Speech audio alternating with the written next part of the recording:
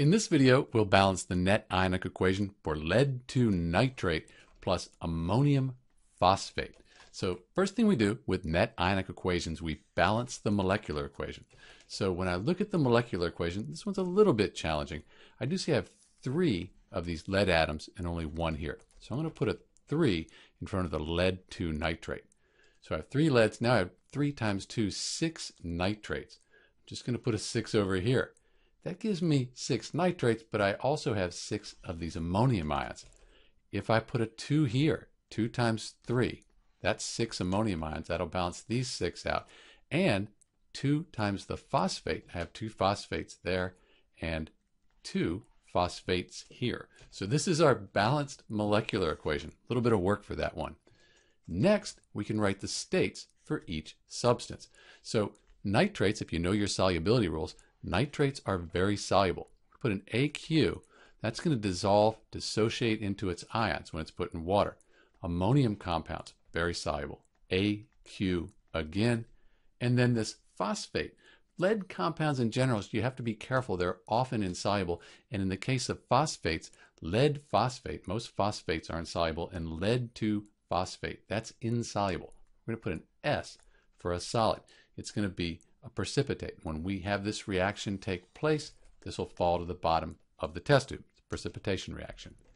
Nitrates, very soluble ammonium compounds, so that's going to be aqueous. That'll dissolve and dissociate. We have the states for each substance. Now we can split the strong electrolytes into their ions. This will give us the complete ionic equation. So we don't know the charge on lead, it's a transition metal, but we do know the whole nitrate here is 1 minus. Good one to remember. Since we have 2 of them, the lead has to be 2 plus. So this is lead 2. We have 3 of these lead 2 ions. And I'll write aqueous later. Let's not write that now. I have 3 times the 2 here, 6 of these nitrate ions.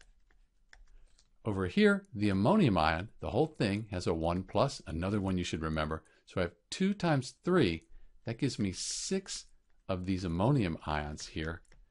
And I have 2 of the phosphate. The phosphate's 3 minus. So I have 2 phosphate ions. And these are the reactants in our net ionic equation.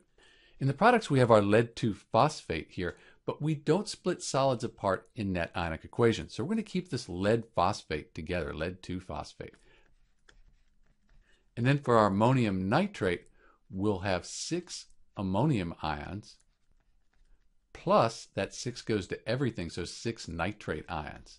So this is the complete ionic equation, sometimes called the total ionic equation.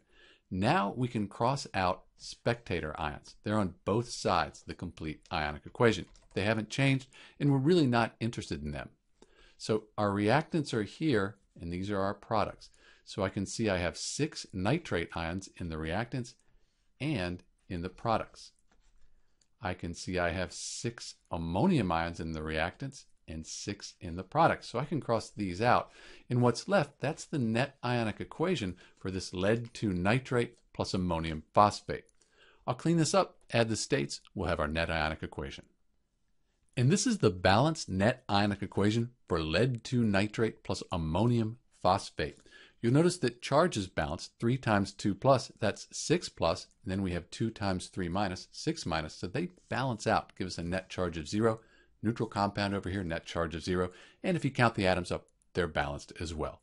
This is Dr. B with the balanced net ionic equation for PbNO3 2 plus NH4 3 PO4. Thanks for watching.